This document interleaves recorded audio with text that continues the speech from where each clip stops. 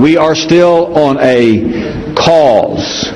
We are still fighting for the most important ideal among all of us in the world. And that is the concept and the belief that we have deep down in our soul, no matter where we are in the world, to be free.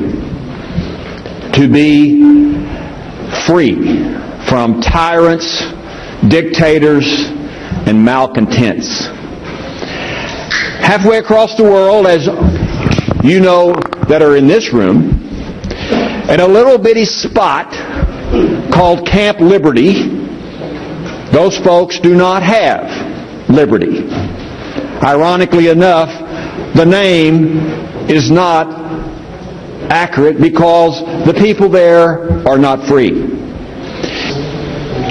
But that little fella from the desert, Ahmadinejad, that's who I'm talking about, along with the Iraqi government, are doing what I think they want to do intentionally to prevent freedom for the people in Camp Liberty. And it's a very simple thing and a simple request that we are advocating. After all, it is not a safe place. Otherwise, those people over there on the wall would not be dead. Those 7 people were murdered in February of this year. The world should remember those people, should not forget them.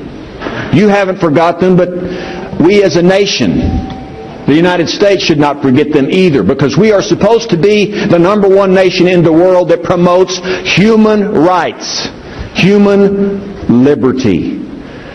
And we need to make sure our job is finished in Camp Liberty so those people are safe. One thing that we should do is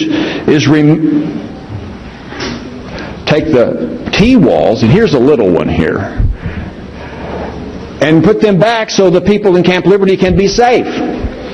We should make sure that we as a nation secure the liberty of Camp Liberty.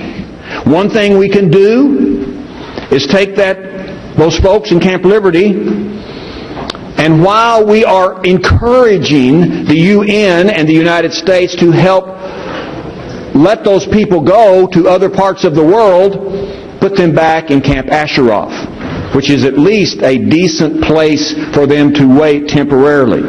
We've proven, unfortunately, that Camp Liberty, it was not a place of safety for those folks in Camp Ashraf. And so we need to allow them to return to Ashraf.